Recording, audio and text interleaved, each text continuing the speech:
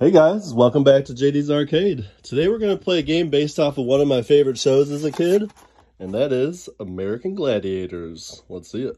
Adapted from the popular television series that ran from 1989 to 1996, American Gladiators lets you compete in 6 different events: Joust, Wall, Human Cannonball, Powerball, Assault, and Eliminator.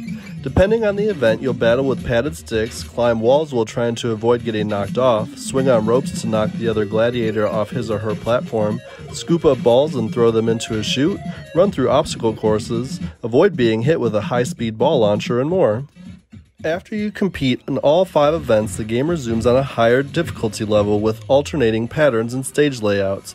If you complete all 4 levels, you'll open up a 6th event called the Eliminator. The graphics are plain, but the events are a fun diversion from standard sports video games.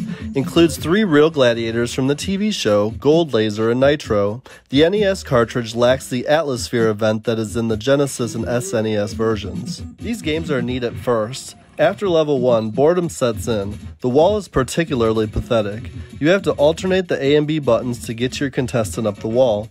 If you place one of his or her hands on an empty space, you fall and must start over. Very annoying. The Joust and Cannonball events are fun because of the screaming. The variety helps, but the poor graphics and repetitive plays sink this game. The Vault.